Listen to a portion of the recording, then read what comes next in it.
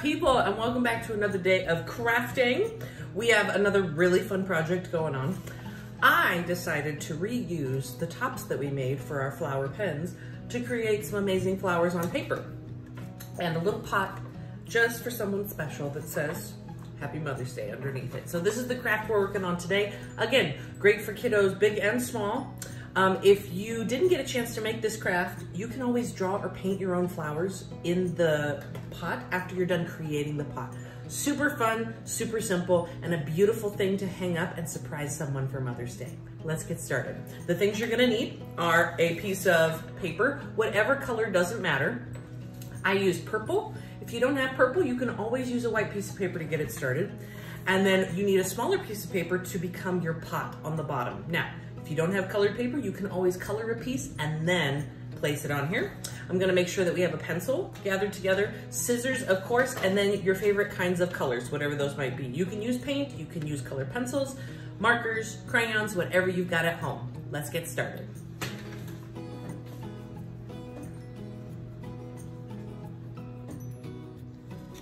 So here's our fun project today, my friends. I'm not gonna show you what to do with paint. I'm actually gonna walk you through what it might look like to draw a few flowers and then create this beautiful little hidden card down on the bottom. I made this one for Granny. Who are you making yours for? Have you thought about it? Yes. Who are you making it for? It's a secret. Oh, okay, it's a secret. Again, Mama's Day craft. So the two things you're gonna need right now is a big old piece of paper for your background and a small piece or a different colored piece of paper for your pot. So what I'm gonna do is I'm just gonna take one of my colors that I have over here and I'm going to leave a nice rectangle shape at the top. You can draw that line all the way across if you want to kind of give that dimension and maybe color it in just a tad bit. Again, any color that you want. And if you don't have colored paper, you can color this pot in later. And then I'm gonna come just about 2 fingers worth in on the top of the pot and angle it down. 2 fingers and angle it down to show where my part starts and stops. And then I'm going to take my handy dandy scissors and just cut along those lines that I created, pulling it up and over, pulling it up and over. Now, if you do not like the lines that you created, guess what? You could just flip it to the back and use it as a shape on the back. But I personally, well, unless I color this in a little bit, I think I'm gonna flip it over here. And it's gonna live like this. The best way to get us started is not actually to glue this down, but is to give ourselves a little indicators as to where it starts. So I'm gonna put this line right here, real soft line, to just show us where the flowers need to end up. Okay, my friends? And now we're gonna do some drawing. I'm gonna grab my pencil. My pencil's kind of crazy looking, you like it? I made it myself. I'm gonna pull the flower off right now though, so you guys aren't constantly staring at it. And while my partner in crime over here is working on hers, I'm gonna walk you through what drawing some different flowers might look like. We've got all this space up here to fill, so I really wanna encourage you. You might wanna do 3, you might wanna do 5, it's really up to you. Maybe one for every kid that's in your house for your mom. I know that since I made this one for Granny, I might make this one for maybe my other grandma, Grandma Sally. If you're watching this, you might get this in the mail, okay? So what I'm gonna do first is show you how to make 3 different kinds of flowers, one for each of the ladies that Grandma holds special. We'll go grab one, you got time. So the first flower I wanna show you how to make is gonna be a daisy. Super fun and super simple. I'm gonna put the daisy up high and I'm gonna make a circle for the center, right?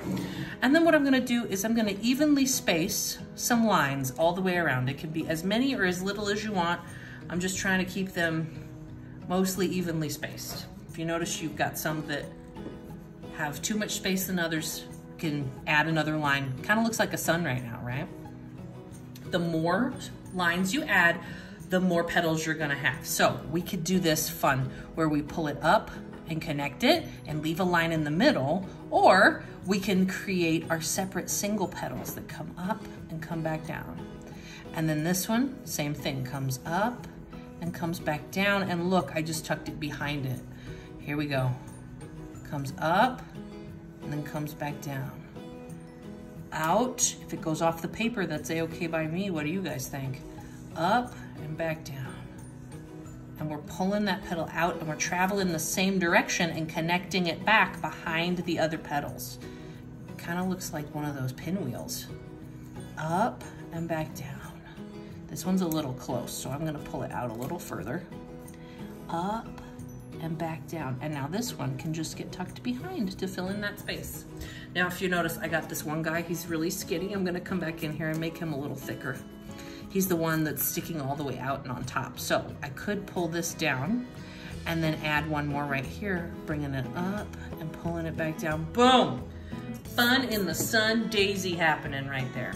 All right, the next flower I think I'm gonna include is gonna be back here, but I'm actually gonna put it behind this one. So these petals, I'm not gonna erase them, I'm gonna keep them the way that they are. I'm gonna show you how to draw a tulip. Tulips are special for spring right now. First thing I'm gonna do is I'm gonna show you which direction my tulip is pointing. So I've kind of created this really wide open C, and I'm actually gonna pull this up and curve it out, and then pull this one petal back down, just like that. This area is gonna become the petal that's in front of this one. So I'm gonna curve up from the center and out and around, bring it back out. Oh yeah, there's that petal right there. Now we've got this fun open space here that we can kind of play with different petals if you wanted to. Filling it in and around, maybe a big petal in the far back. No, I don't like that big petal. It can go away. There we go. And then tulips have these really fun stems, right? And this stem is really thick and curvy. So I'm gonna curve it this direction, behind this one, and then pull it back down into our line down here. Nice thick stem.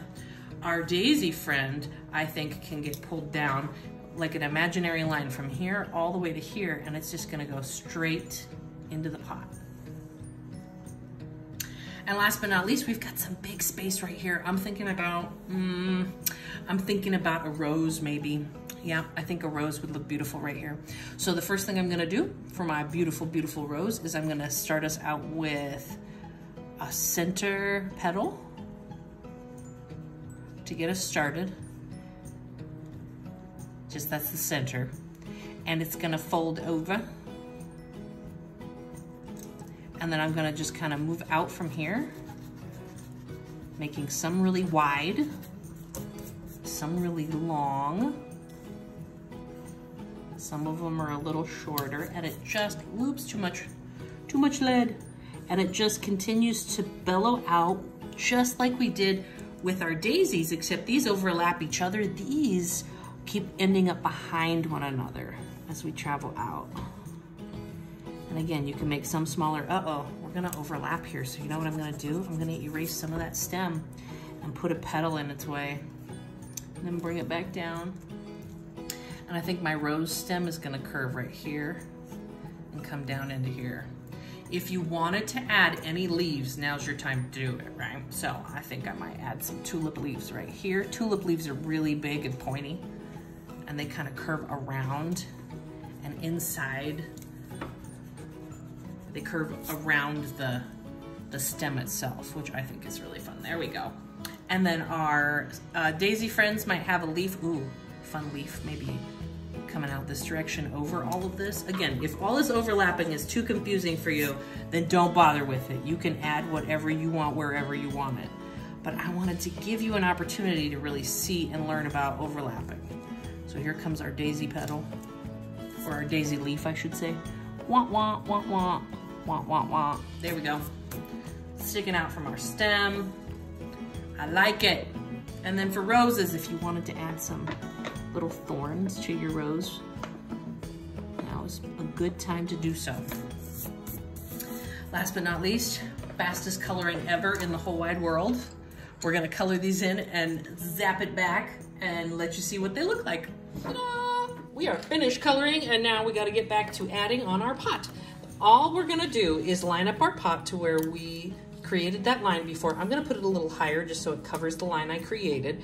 And we're gonna take a little bit of glue, and what we are going to do is glue the top down. So what I'm gonna show you is actually the line that I'm gonna glue. Look at, do you remember that line we made?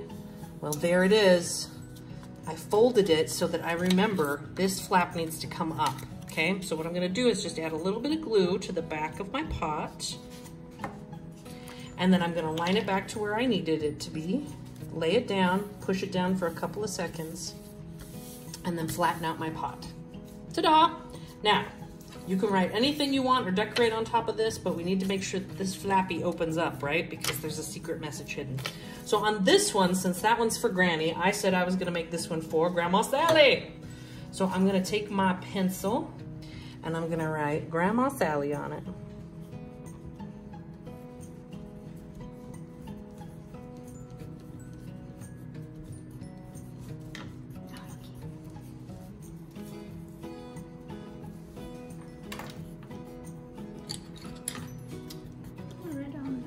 Grandma Sally. And I can decorate on here if I want to. I know how much Grandma likes flowers. So I think I'll decorate with some flowers. 5-point daisies are super fun. Circle in the middle and 1, 2, 3, 4, 5 bumps. 1, 2, 3, 4, 5 bumps. And then maybe putting some, you know, some fun green vines in between. Just a little doodle, just a little something to decorate. And then the fun part happens under here, which is where we write our special message. Now you could write something here, but I think it's more special on this crisp piece of paper to write a little message down here. And whatever message you would like to write is always fun. I'm gonna put, what's a fun flower pun that I can put, girls?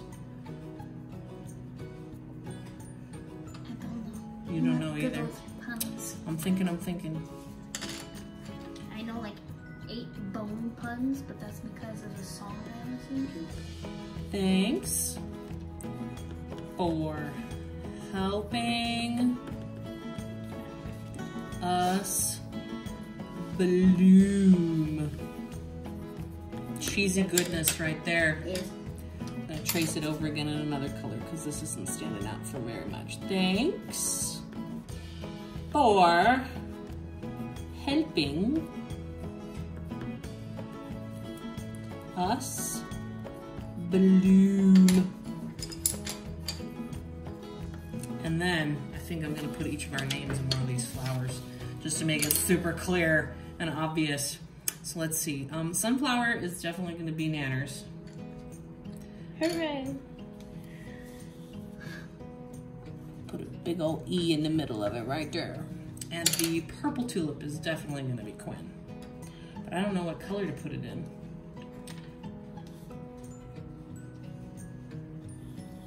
There we go. You can still see it, but it blends in kind of nice. EQ, and guess who the rose is for? You. Wah.